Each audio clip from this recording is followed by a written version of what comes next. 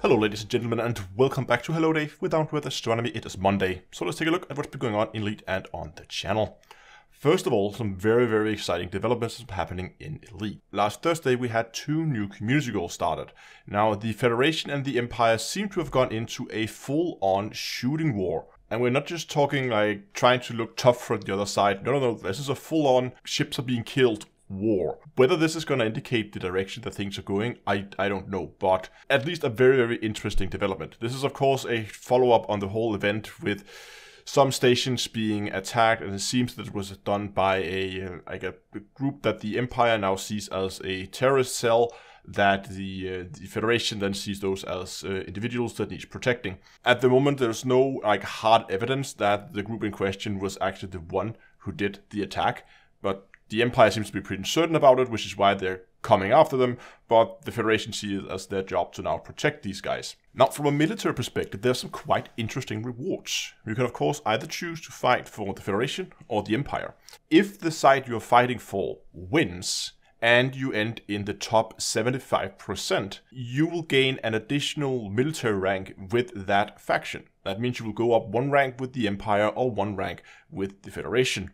But of course you only get it if the side you're fighting for wins. However, there is nothing preventing you from fighting for both sides. You just need to be in the top 75% of all commanders on both sides. So you could just sign up for both sides of the community goal, go out, fight for the Federation until you are in this, let's say, 50% to be sure, then go over and go back to the same conflict zones, but now fight for the Empire and collect bounties until you are in the top 75% in both sides. And then, regardless of which side wins, you will get a rank increase for that faction.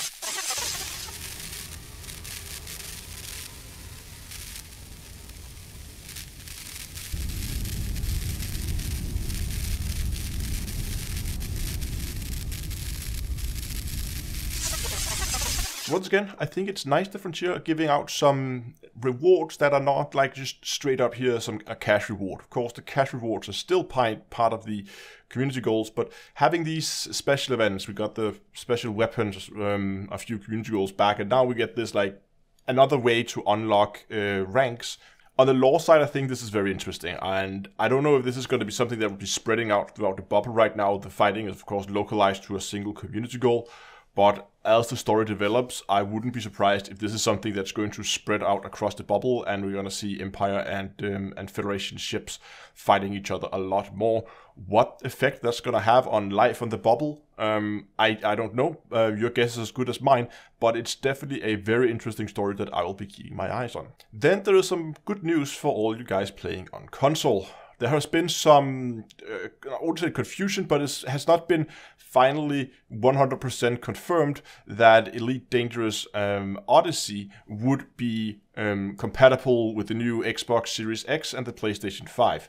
Frontier has now confirmed this. They tweeted this out last week. Yes, Elite will be running on both the Xbox Series X and it will be running on the PlayStation 5. So if you were considering upgrading, then you can still play your Space Sims.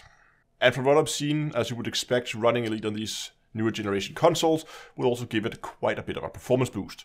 And then to the live stream, which will not be tomorrow. There will be no Tuesday live stream as I usually do. I have other plans, personal plans, so I won't be home.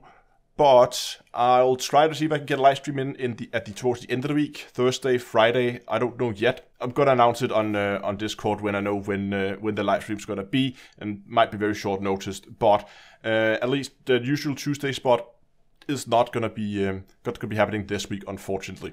If I manage to get in a live stream at the end of the week, what I'll be doing is going out and collecting some engineering materials. Last week we built a anti-Xeno ship.